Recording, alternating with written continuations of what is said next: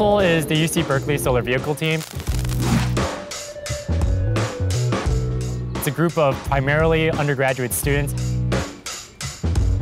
that designs, builds, tests, and races solar vehicles. These are street legal vehicles that will go on actual highways. We have license plates for them.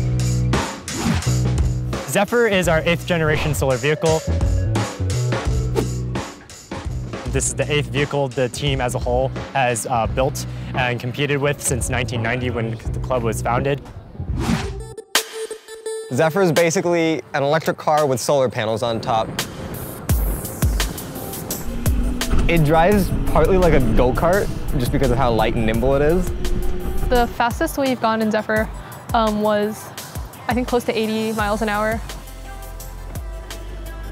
The average speed is probably 40 on like a really good day. On a really nice sunny day, it would probably take 4 or 5 hours to charge the battery. From a fully charged battery with no sun, we can drive for about 2 hours. We have a term called the break-even speed, when the amount of energy we get from the sun equals the amount of energy we're using to drive the car. We could take it down to Death Valley where there's no gas station, no electric port station, and technically drive it as long as the sun is up and shining.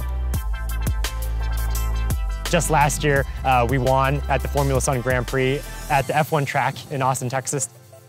Being one of the drivers during the first race that we've won in our entire, I think it's 20-something year history of this club was really amazing. It was super exciting because everyone kind of runs out of our garage and on the side of the tracks and just starts cheering and yelling every single lap. I never got tired of it. Tachyon is going to be our next generation solar vehicle.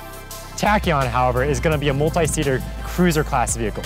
And what that means is that it's going to be a 4-seater vehicle. In the real world, they're going to be looking more towards the cars that we normally see. Tachyon is going to be the bridge between solar cars of the theoretical standpoint and more real-world applications. It is definitely a dream to potentially have solar vehicles become commercially available around the world. Solar car teams such as ours are essentially providing a proof of concept that they're actually possible.